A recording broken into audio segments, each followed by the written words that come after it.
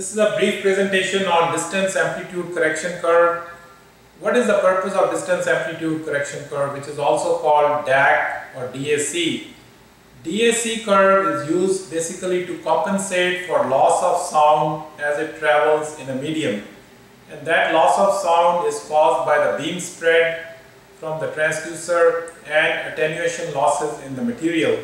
As you know, as the probe gets smaller, the beam spread increases. So if the beam spread increases, the loss of sound also increases with the increase in the beam spread.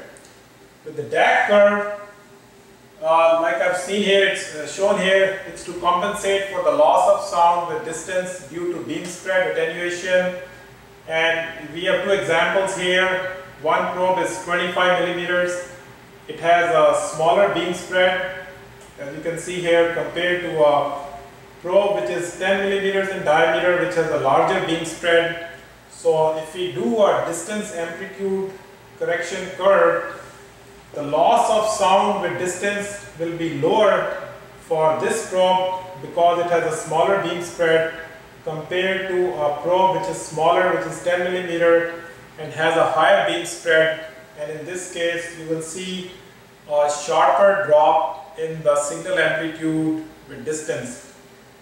I will give you a demonstration of the DAC curve on some flat bottom holes using a single probe. Okay, we start with the process of creating a DAC curve.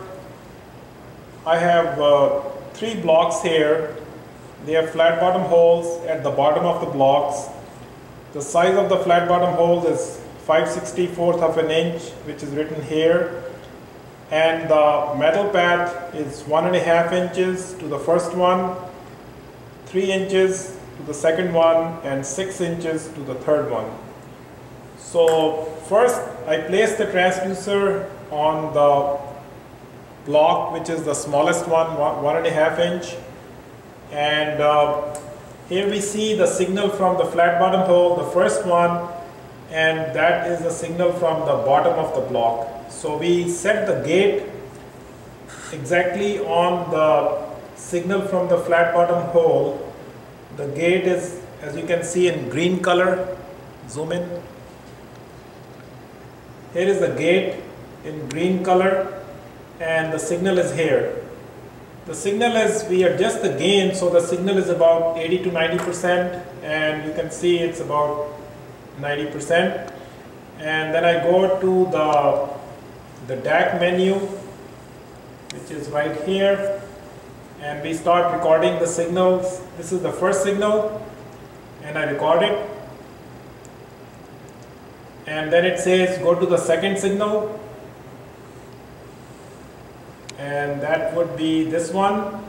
And then again I have to move the gate on the second signal.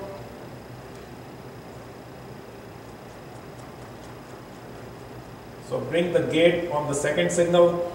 The second signal is about 65% in amplitude, and I will record this one. Here we go. So we have 2 points now. Then I go to the third point, which is this one. And that signal is actually right there. Again, I have to move the gate on top of the signal. So we go here now.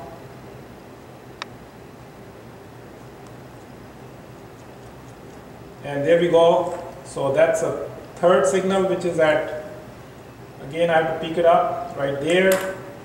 And then I will record it. And that's done. So that completes the creation of the DAC curve, which is the distance amplitude curve.